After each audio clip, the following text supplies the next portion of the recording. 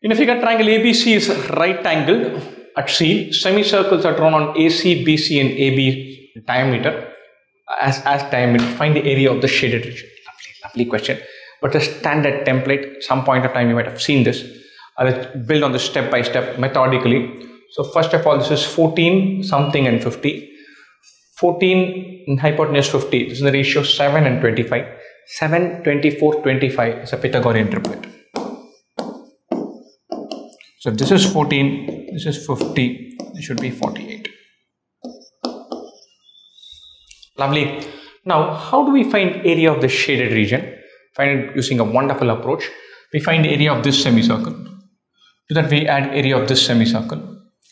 And from that, we subtract area of this semicircle. When we do that, this gets added. That gets left out. So what do? Area of this semicircle plus area of this semicircle plus area of the triangle minus area of this semicircle. We're through. Find the total area of this whole shape. Semicircle plus triangle. From that, subtract area of this semicircle. We are through. Lovely. The beauty here, which is super important, is this semicircle is pi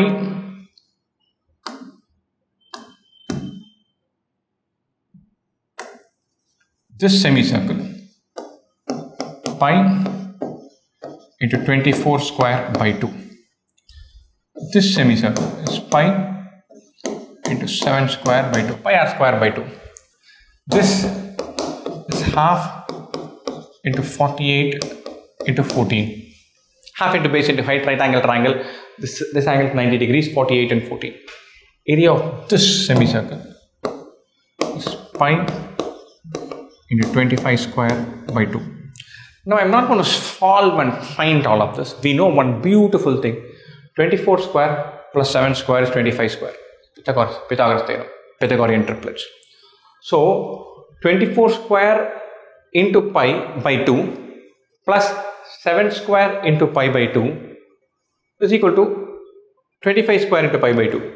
If I add these two and this and then subtract this, notice this, we'll get pi by 2 into 24 square plus pi by 2 into 7 square plus half into 48 into 14 minus pi by 2 into 25 square. This is the answer we are looking for. Semicircle plus triangle minus the big semicircle. This plus this is this. Our answer is half into 48 into 14, which is 48 into 7. 48 into 7. 7 8 are 56, 6 5, 28 plus 5, 33, 336. Excellent question. That's a standard template. The two semicircles plus the triangle minus the big semicircle. That means the whole semicircular part disappears. Effectively, area of the shaded region is equal to area of the triangle.